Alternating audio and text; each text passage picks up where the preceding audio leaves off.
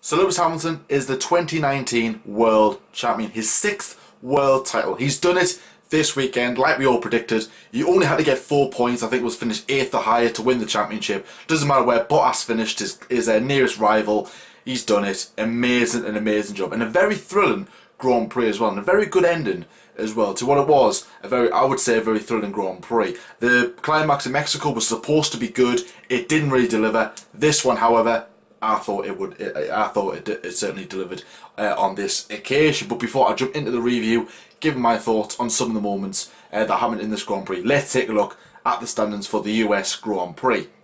So Bottas wins his 4th race of the season as well. Solid job from him. Secures 2nd place in the championship as well. So very good job from him.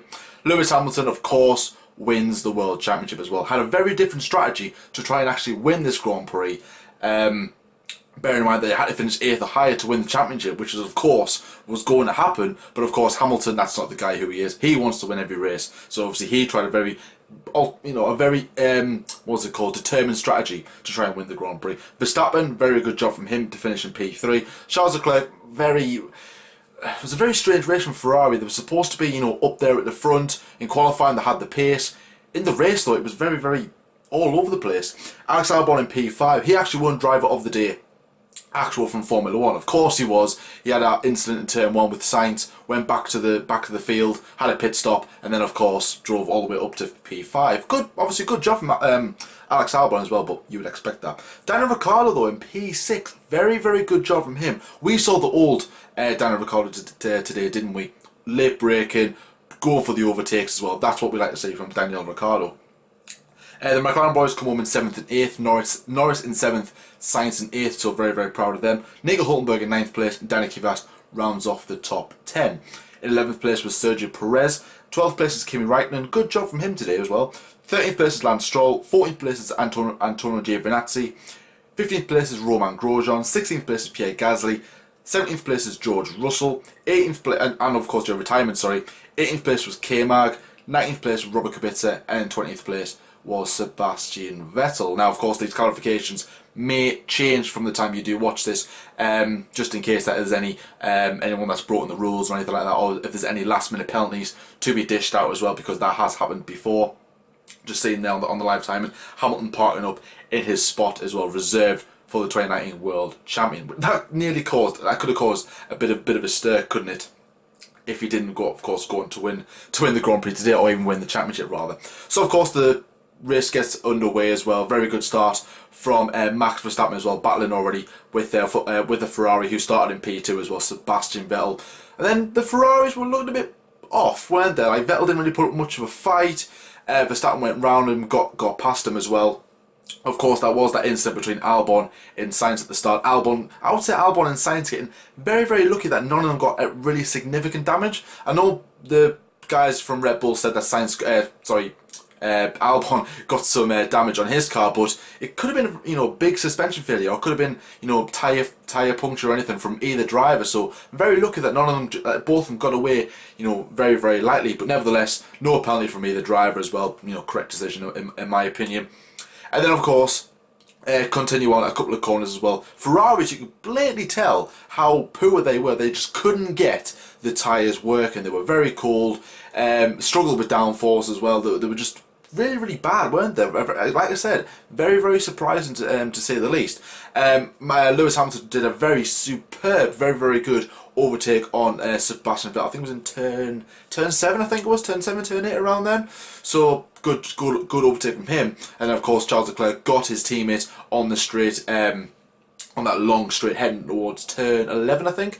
So obviously good job from Leclerc. And then of course Vettel came back at him. So a nice little scrap there between the two Ferrari drivers. But yes, you could clearly tell that there was something wrong with the car of Sebastian Vettel. He was just nowhere, wasn't he? It was very strange as well. And then he got overtook from I think it was the Renault drivers, and then of course the Toro Rossos were on his case, and the Racing Point. So that's when you knew that there was something wrong. Vettel coming on the team radio saying, "Guys, I've just got no grip. These tyres aren't working at all. There's something. Well, there's nothing wrong." He said that the car made no contact. Like there was alleged contact between the two Ferrari drivers, but Vettel said there was nothing. So he didn't really understand what was going on. And then of course he moved forward into the Grand Prix. our first retirement as well. A very strange one as well, wasn't it? Sebastian Vettel, suspension failure, good, running just a tad wide, but we've seen a lot of people run wide at that turn 9 this weekend. None of them really got suspension failure, so maybe, I don't know, I think there was an extra curb put in on there somewhere, or like a sausage curb, or a stopper as they're called. I think there was one put there, that might have caused the damage. I don't know as of yet, I don't know what the official reason was. He might have just got too aggressive as well, or maybe, I don't know. It was a bit of a strange one, wasn't it? But nevertheless, doesn't matter what we can say about it. He ended up retiring as well, parked his car, and that was Sebastian Vettel out of the Grand Prix. Very, very strange as well. So then the first round of pit stops come around as well. Lap 14, Max Verstappen pits straight away as soon as that window opens as well. Quite surprising. Goes onto the hard compound tyres, goes out. Bottas has to respond, of course. Red Bull trying the undercut.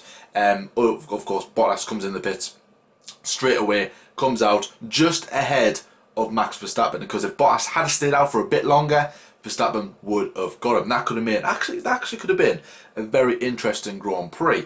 But then Hamilton, he was waiting for his pit stop, so I was like, okay, Hamilton, box, this lap. No, I want to go on longer. So off he goes again. He's on the soft tyres, sorry, the medium tyres at this point, the yellow marked medium tyres. So the pit crew come out, and they actually were expecting Hamilton, and he didn't come in, so they were like, oh, hang on a minute, we played this dummy loads of times this season, and now it's actually happened, so well, fool on you guys, fool on you.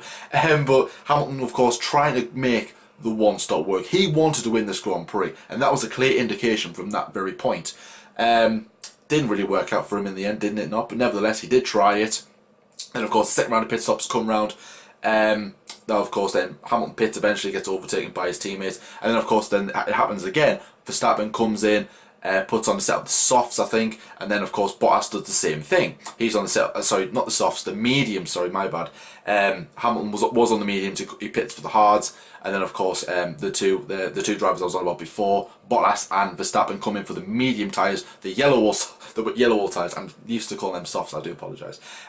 They come out, but of course Hamilton is trying to stay out. He's trying to make these tyres work. I think he was about 10 seconds ahead of Bottas at this stage. So, and then he was kind of questioning the strategy like he normally does, which at this point I'm like, oh right, Hamilton, you know what's going on here. But I think in a way, I think he was a little bit worried, and even I was a bit like, I don't, maybe Mercedes, maybe he's trying to, you know, he's trying to be a bit too aggressive, but you know, never mind. But also as well, I just want to quickly say, on the midfield guys, I have spoke about the front guys quite a lot.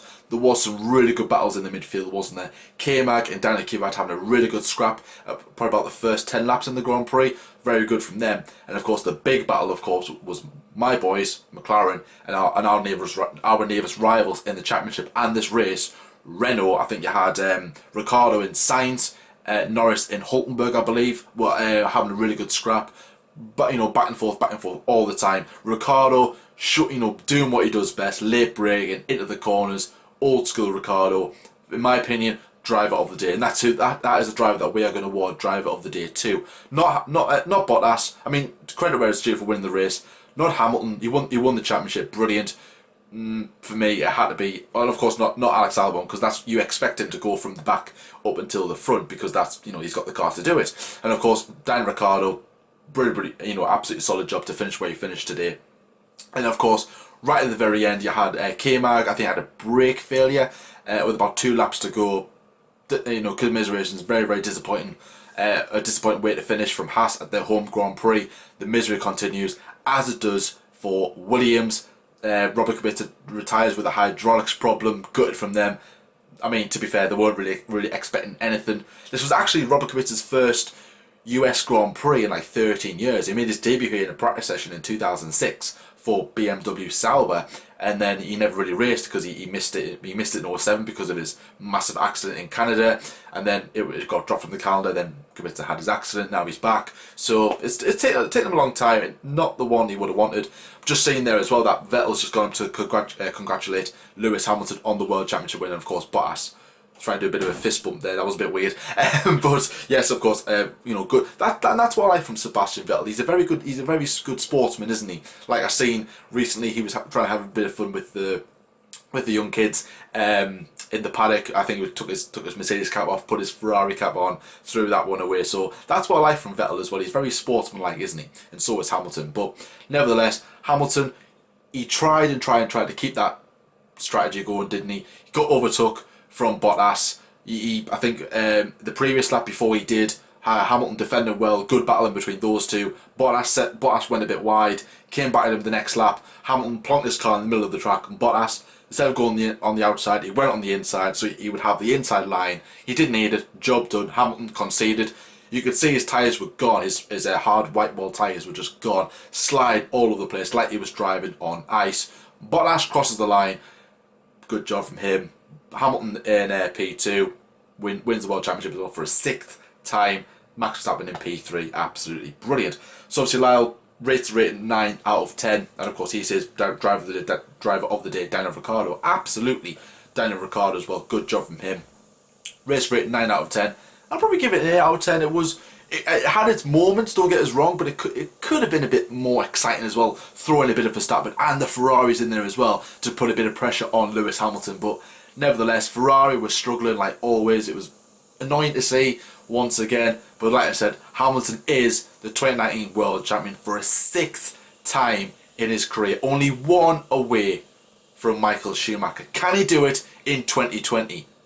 I think he will. I really do think he will, but I hope that we do get a close battle next season, that we're not just having a Mercedes dominance once again. I want Ferrari, Red Bull and Mercedes all in the mix for next season. But that is the US Grand Prix. 2 more races to go before the end of the season. Oh, guys, no. It can't be true. It really can't be true. But it is, unfortunately. 2 more races to go before the end of the season. If you have liked this video as well and the review as well, then please drop it a like as well. Comment below your opinions of the Grand Prix.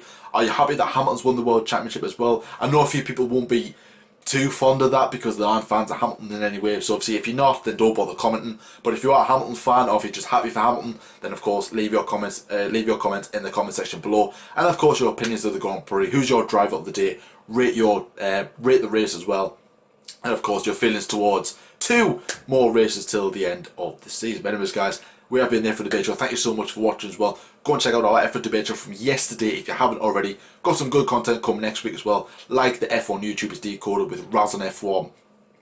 Go and check that one out when it drops on Tuesday. And of course, F1 debate show coming out next week for a non-race week.